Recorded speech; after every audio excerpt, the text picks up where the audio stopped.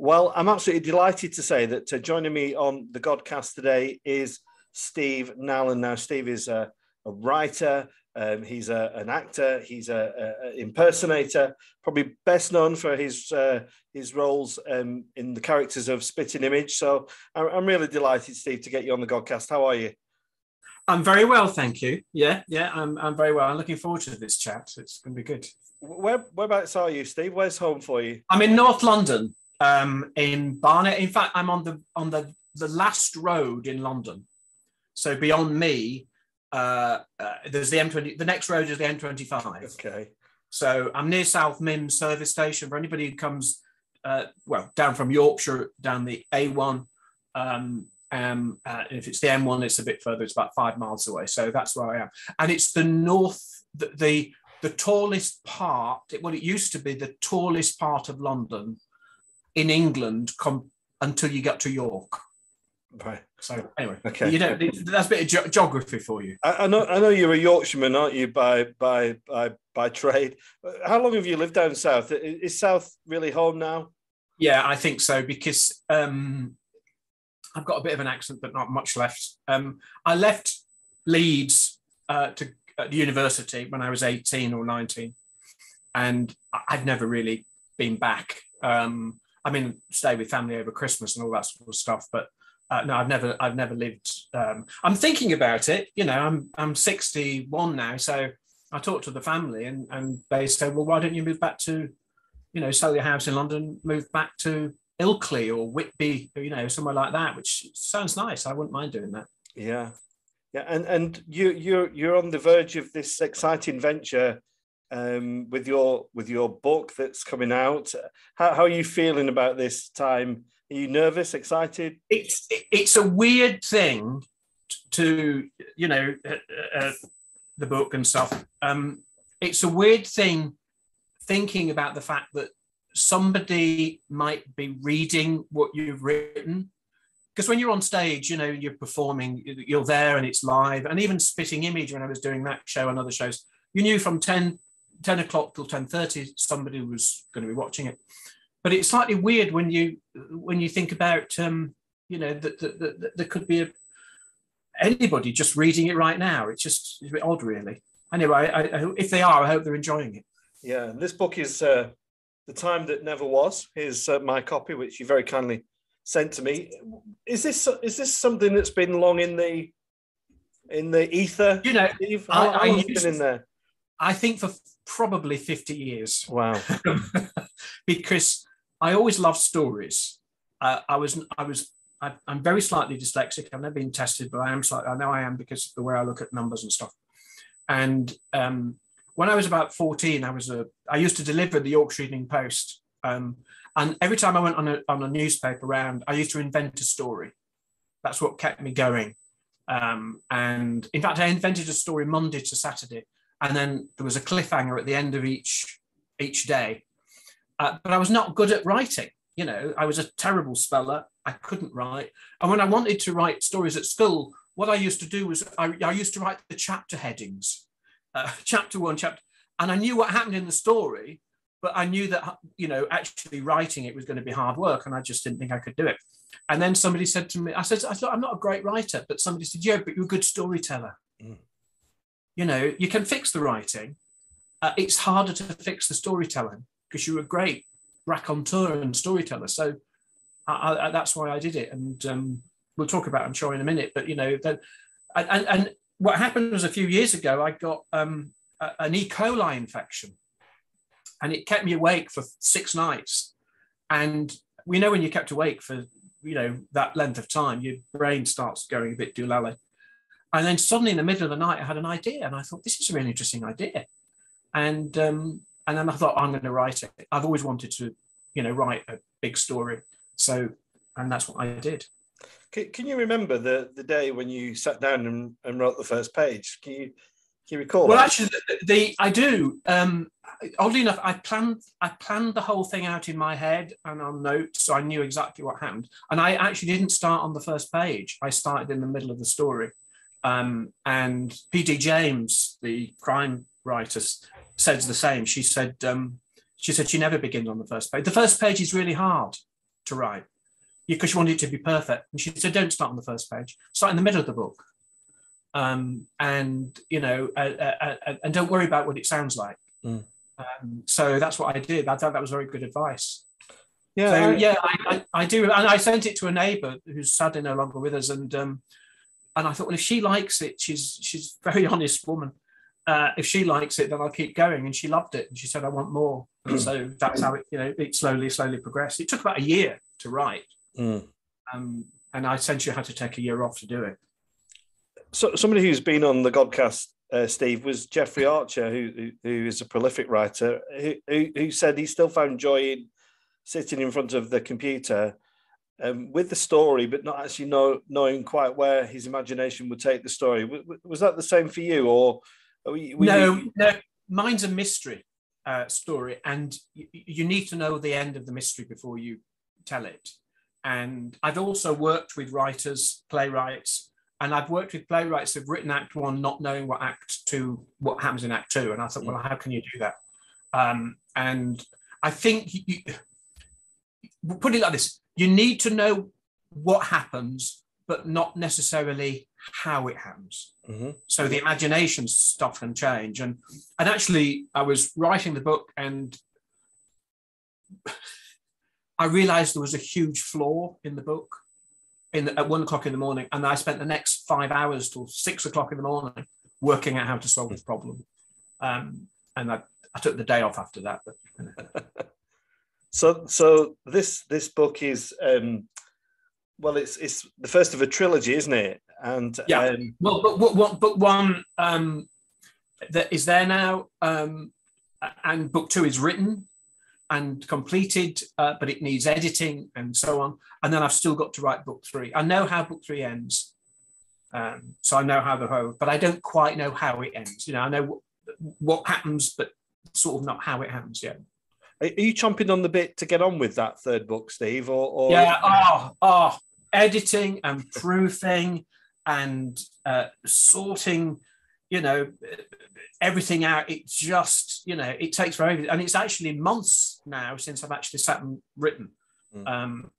So yeah, that's what I'm looking forward to. Yeah, getting back to writing book 3. So this book, tell our audience a little bit about it. It revolves around what's known as the Swidges, and you've got a wonderful website that backs this up and that people can go and take a look. But tell us about the Swidges and William. Well, I tell you what happened. To cut a very long story short, it was my 50th birthday. This is how the origin of the story in a way. It was my 50th birthday, and I came home and a tile from the roof fell in front of me. And the guy said, if it had fallen on your head, it would have chopped your head off, because it's an old house, big. And I said, was I sort of 10 seconds from death? He said, yes, you were. And then I thought, well, you know, there might have been somebody I met on the way who stopped me, said hello. And as a result of those 10 seconds, I was saved. And I thought, well, supposing there is Swidges that they sense an accident is going to happen to somebody, and then they slightly knock them over, or they say, oh, can you light my cigarette, or what's the time? And that 10 seconds saves their life, or some sort of accident. And that was the germ of it. I live in an area where loads of schools, and there was one day a lad was running for a school. And he might have been late or whatever it was, and there was a sharp turn, and he didn't see a huge van coming. And my instinct was I just grabbed him by his blazer and pulled him back, and he was within a split second of being hit. He just didn't know that the traffic was coming, and so I swidged him. You know, I just stopped the accident. And I thought this is an interesting idea, and then I sort of just then developed it from there. The Swidges never know what the accident's going to be normally in my story.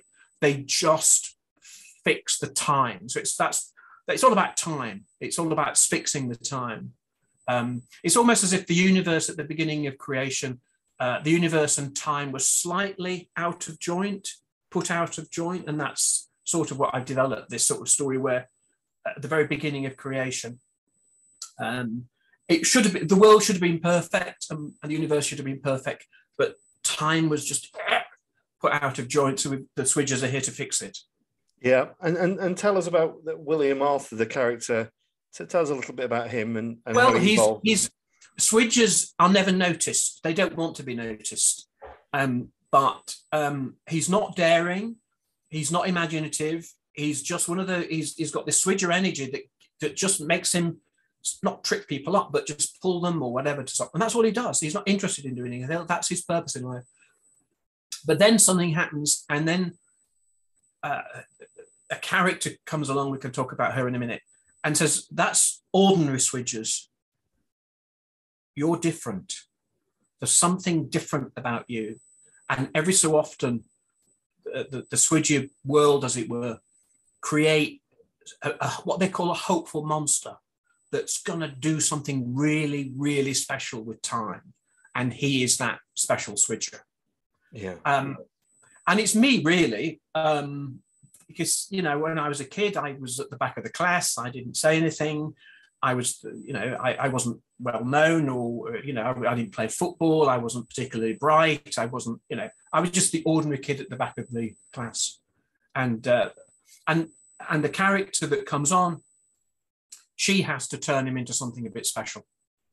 So she takes him from somebody who's not remotely daring or imaginative to somebody who has to be daring and imaginative. Yeah. And this other character, I presume we're alluding to, is Granny.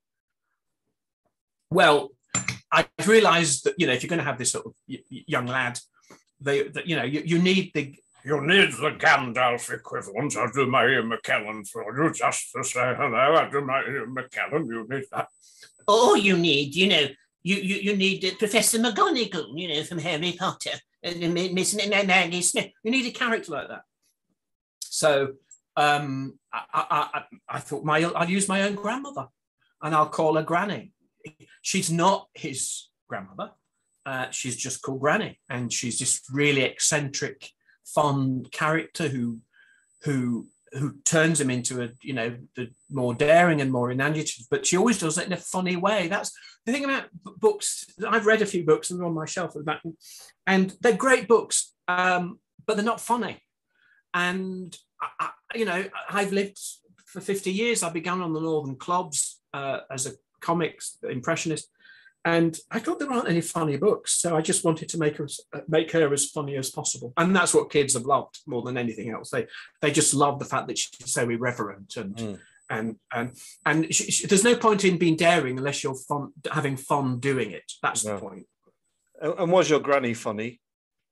I think she in the book, Granny tells very unfunny jokes, but she doesn't realise she is funny. Yeah. You know what I'm saying? That she tells really, really bad jokes that she laughs at, but she has no understanding that she is hilarious. And she gets cross when people start laughing because she doesn't understand it. And that's sort of based on... the Granny character is based on... And in fact, I've got a picture here. I probably won't see it very well, but I put this up.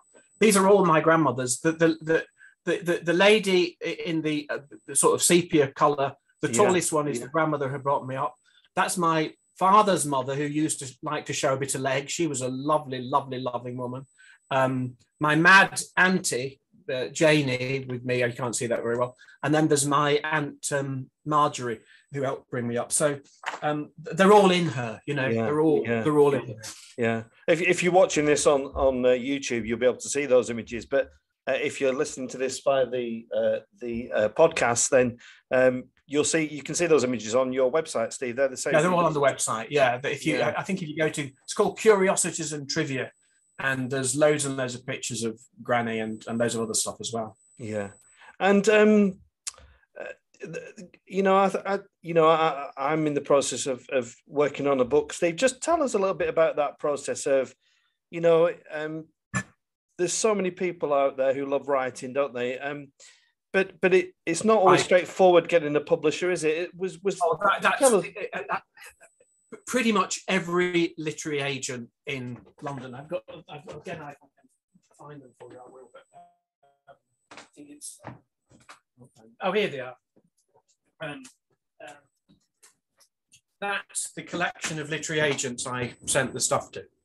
Gosh. And they all said no.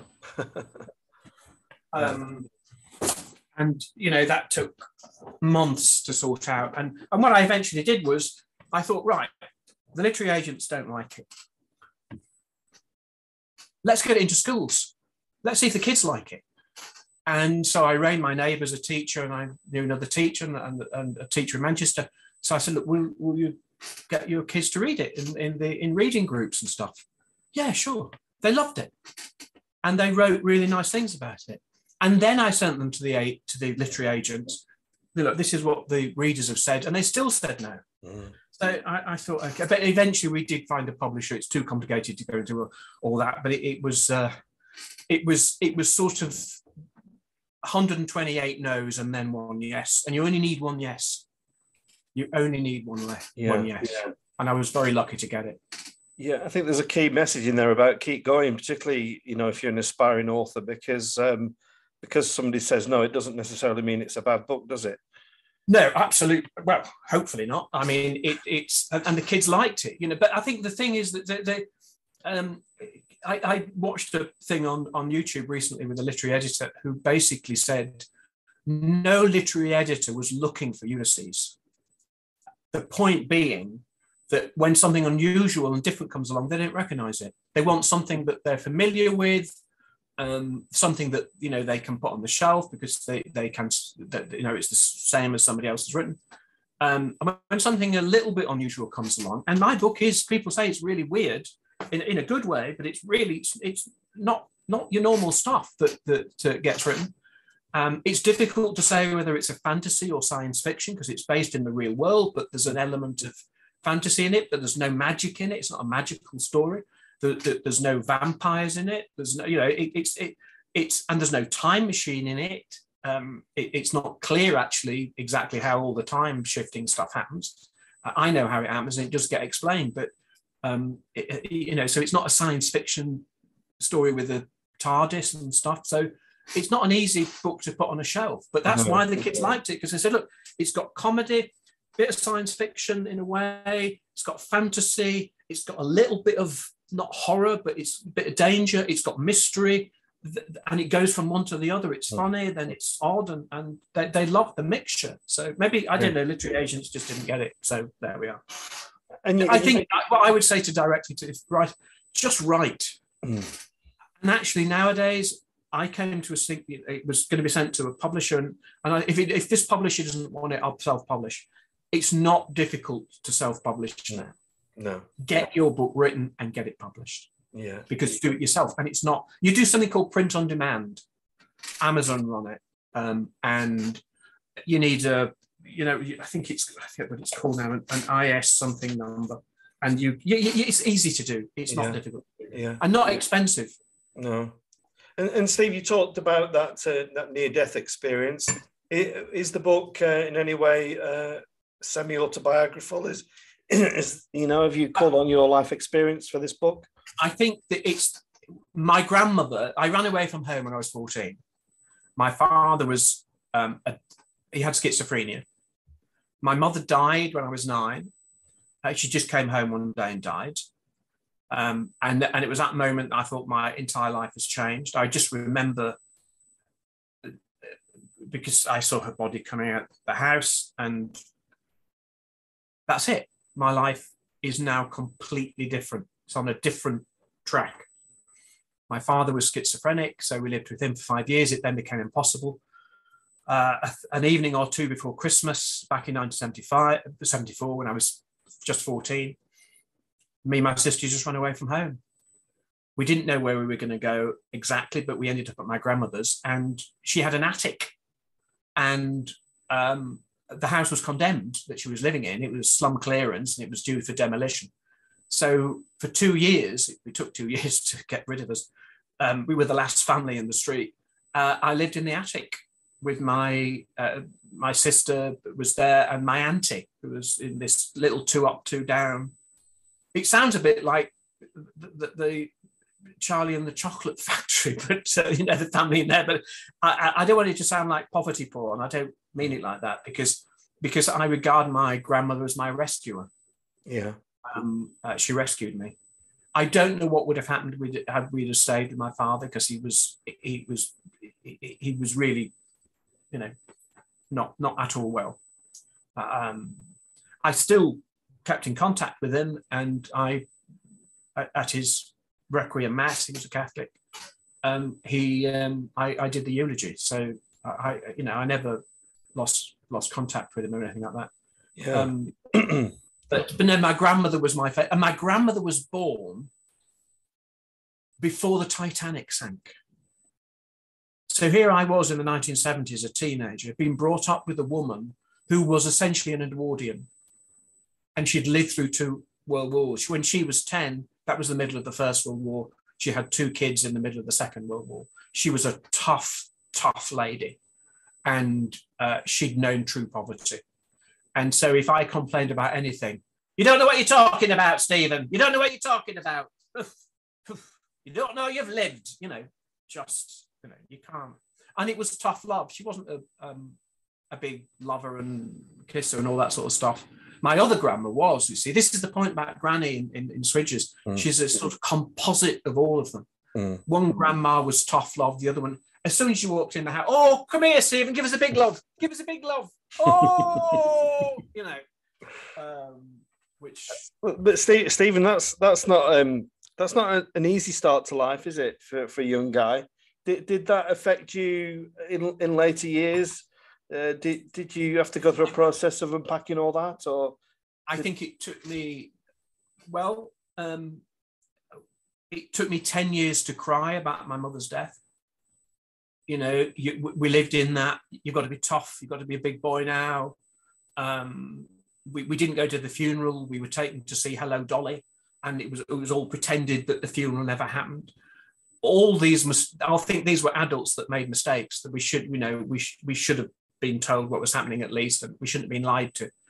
And that's the thing, that I was lied to by adults who should have known better, and I knew they were wrong. So that stayed with me. I've been less trusting of people over the years because of that.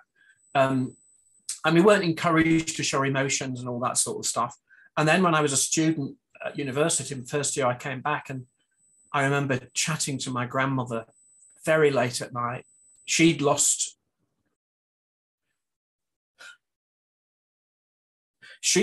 her daughter, and I'd lost my mother. And we had a real, I don't know what you'd call it, a shared grief I cried like crazy that night. And so I waited 10 years to do it. And actually, I'm sort of getting a bit upset now, but I think when you have a big cry, it sounds an odd thing to say, but I think once you have what I would call almost a primeval cry for somebody that was so important to your life, you then can move on. But I've met people in my life who've never done that. And so I really encourage people to talk about things, to get those emotions out, to cry when you need to, and it helps with where, that's the nature of stuff. But I had this unique bond, I think, with my grandmother, because of the maternal daughter connection. And you talked about your dad being a Roman Catholic. Has that experience influenced your perspective of faith matters? Are you a spiritual person, Steve, or are you? Well, oddly enough, I think so. And there's a spiritual side to it's a secular spiritualism. I love this. I went to a Jesuit school. My father took us to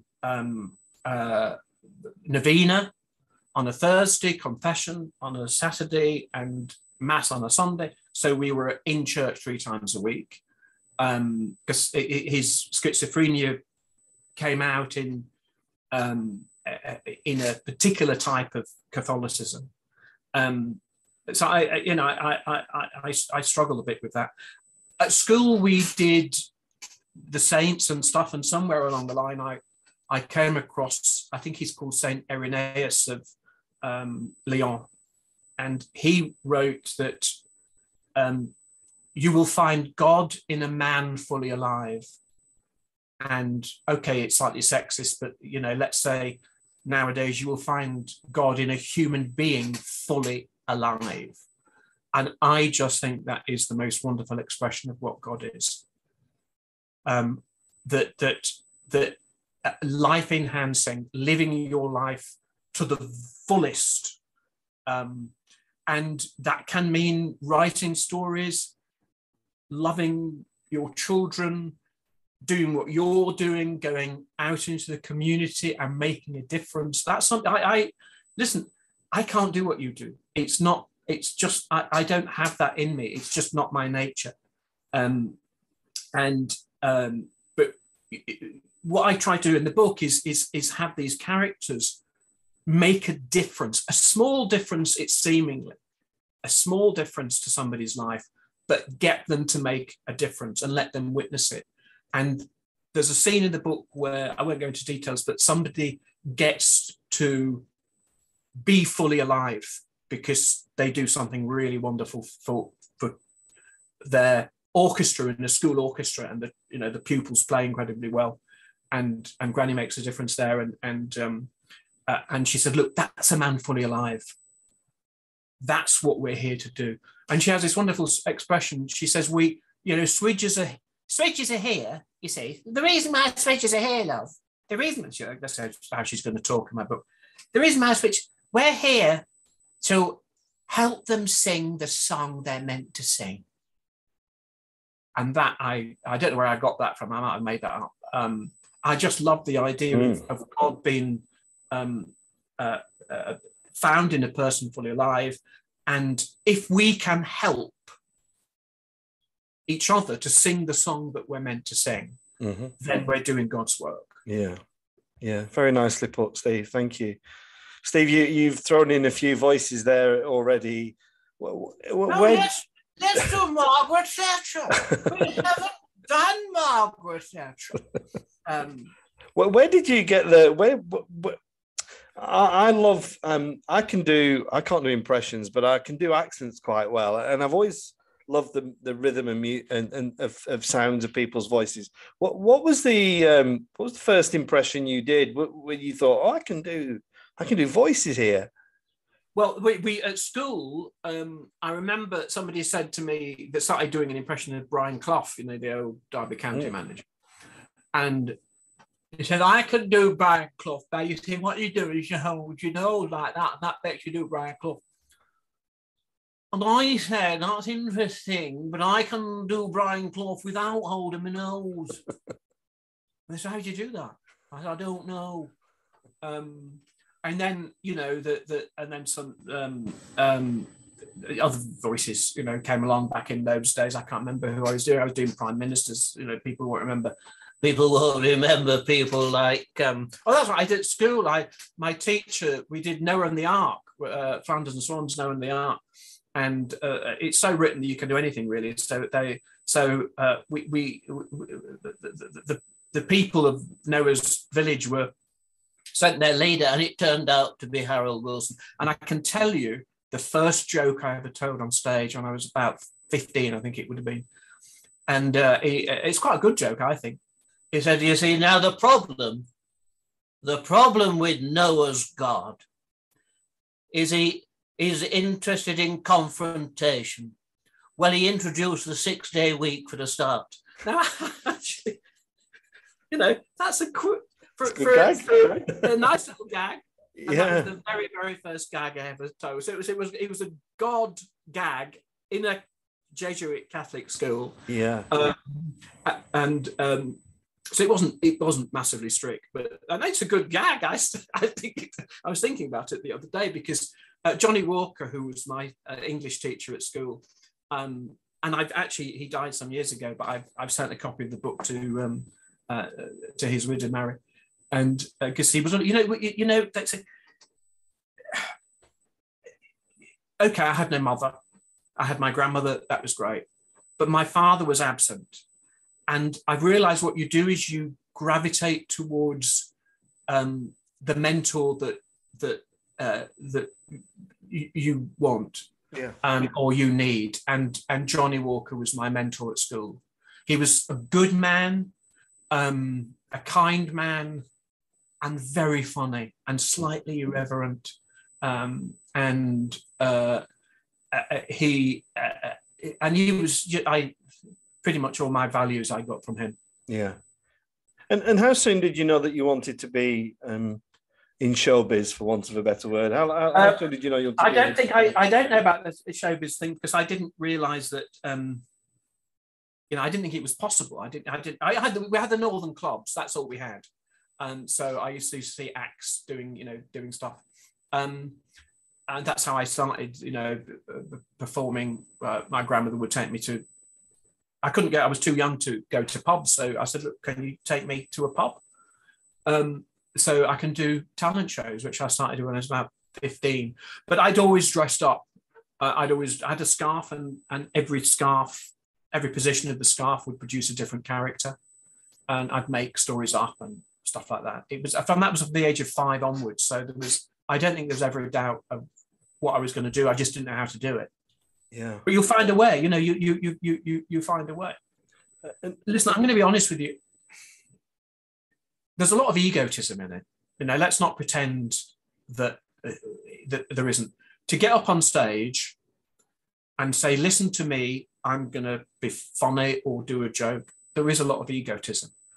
But at the same time, it's weird. There's always self-doubt.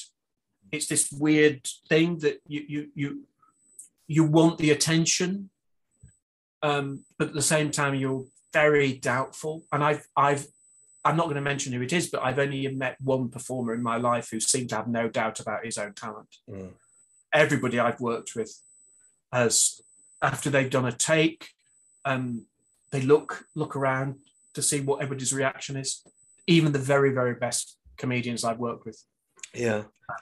Steve, one of my heroes is Les Dawson. I'm a huge fan of Les Dawson. I met him once. Lovely man. And you played in Sissy and Ada, is that right? What was the appeal of that?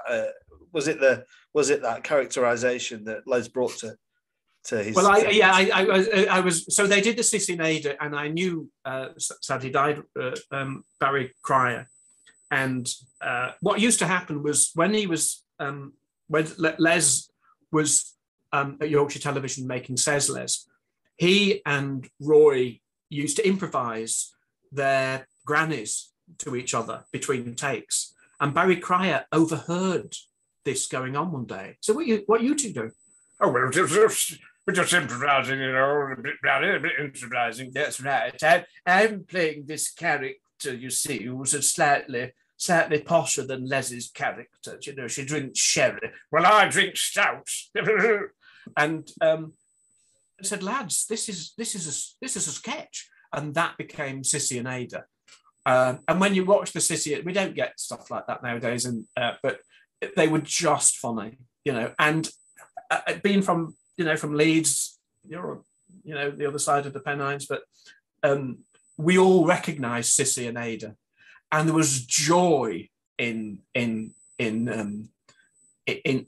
what they did, and when Les and Roy used to do it, you could see them laughing with each other and enjoying it, and they did it with such affection and love. And a play was written which was about the relationship partly between Les and Roy and stuff. And one of the most wonderful moments was we did the show at the Lowry and in Manchester or Salford, and Les Dawson's daughter came to see it, and she said the most wonderful thing afterwards. She said, "Thank you for giving me 2 more hours with my father." Oh gosh. Well, Eric Potts, who played Les, was it was just, and it was the affection, Okay, let's say something. There's a special northern warmth in the humour, I think, without being unpleasant to anybody else. There's a special northern warmth, which I'm not quite sure always is achievable if you haven't been born in Lancashire or Yorkshire. That's my opinion. Yeah, I think that's true, and that was one of the reasons why I don't watch Coronation Street anymore, but I used to love that for the same reason. Those rich comedy northern women, you know, the Bet Gilroys, and they were just wonderful characters, weren't they? Well, they and Granny in my little book, she's in the Hilda Ogden-y, Ena Sharple. She's a mixture of all those. And I've stolen a line from a very old Coronation Street. I'll admit that for Granny. That I watched it was a blow black and white one, and Hilda Ogden is saying, "I'll tell you this once, because I'm not the sort of woman who boils me cabbage twice." That's a wonderful line. It's poetic. And I found another one which I did some research. You know, the mills in Lancashire. Don't just stand there like cheese at ninepence. I love it. I do. I love it. And you know, this sounds pretentious, but it's poetry. Beautiful. It is. It's beautiful. Don't just stand there like cheese at ninepence. You couldn't write it, could you? You couldn't write it. That's the point. You couldn't write it. You have to listen. You have to listen to what people naturally say. I'll say this one because I'm not the sort of woman who boils me cabbage twice. and Steve, talking of strong characters, you made the role of Maggie one of the strongest characters. Your own. I can see Spitting Image now. It was incredible, and I think you took Maggie to a different level. You know, I remember the likes of Janet. Was it Janet Brown? Janet Brown, yes. And Faith Brown, who both did that character. But you brought, I think, what you brought maybe was a bit of I don't know what. Well, I brought an age to it, I suppose. Yeah. Janet, I knew very well. We got on incredibly well. We met at a theatre, and I introduced myself, and she was. I know her son very well, Tyler Butterworth, and she was lovely. But you know, the caricature of the Thatcher character needed an edge. That's not what the wonderful Janet Brown did. So I'm going to move away from the mic. So I took the voice of Thatcher that she did in the House of Commons. The right honourable gentleman doesn't understand the nature of fiscal policy. He does not understand the nature of European policy, and he doesn't. And I then turned that into the way Mrs. Thatcher dealt with the cabinet. And of course, you could also be very, very gentle and very, very persuasive. And then suddenly, you idiot, stop messing about. It's like Punch and Judy. And I sort of realised that without going obsessed with my grandmother was an alpha woman, and Mrs. Thatcher was an alpha woman. I don't get on with alpha men particularly well, but I love strong women. I love the Ena Sharples and the Hilda Ogdens and so on. And I realised that they said, "Why do you think you're good at doing Mrs. Thatcher?" I said, "Because I'm attracted for some reason psychologically to strong women. What's wrong with that?" And it's continued because, you know, I think, as I said, I do Maggie Smith, Downton Abbey, and Widdicombe. And you can't get more alpha woman than Anne Widdicombe. Yeah, she's another wonderful character. I do the women better than the men, you see. You know, I do that. And did you like Maggie? You know, what was your... I don't think you met her an awful lot, did you? But what was your relation? No, I did. She was in the same room once, but we never met. I don't think she understood money. Okay, she understood money. I don't think she understood communities. I just don't think she got that whole world that, you know, you can argue about the pits closure. Mrs. Thatcher, Harold Wilson closed more pits than Mrs. Thatcher did. And you can argue that when the pits were closing, the Industrial Revolution was coming to an end, and so on and so forth, and coal was coming from Poland, it was cheap. So the financial side of it, you could say, okay, I understand that. She never, ever understood the importance of a community, that when you remove the primary industry of that community, you are threatening that community. And she never put enough support in to help that transition. Okay, the pits were going to close, and possibly some of the big industries were going to close because they've stopped building ships in Newcastle and they now build them in Korea, whatever it was. Okay, but you've got to support the community. And I think we're now still living with the effects of that. Yeah. That's my opinion anyway. Steve, I've thoroughly enjoyed talking to you. It's been a real pleasure and joy for me. What's you've got the excitement of the book. What about live performance, Steve? Are you?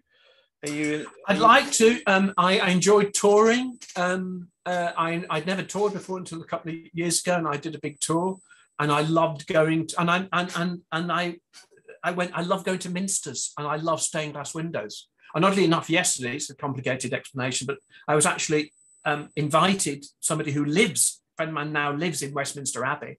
He said, do you want to come to the Abbey? What? I said, yeah, I live there. You live there? Yeah. Wow. And so he took me around the Abbey, and I don't know what it is, that I've got candles in my house. I love candles. And somebody came into my house and said, you Catholic? I said, yeah, how did you know? You've got candles. You go to church 3 times a week, Steve, when you're 7, 8, 9, whatever. Novenas and confession and mass on a Sunday. It's candles. You just get used to the smell, and so I've got candles everywhere. Proper raw proper candles. Yeah. Proper candles. Yes. Yeah, fabulous. Well, listen, I really wish you all the success with the book. And I really hope that people pick it up and read it, and it does tremendously well. And just thank you so much for your time, Stephen. And we send our love from the north down to Barnet, and say thank you for coming on the podcast. And I say thank you very much, and find God in a person fully alive. God bless you. Thank you, Steve. Thank you.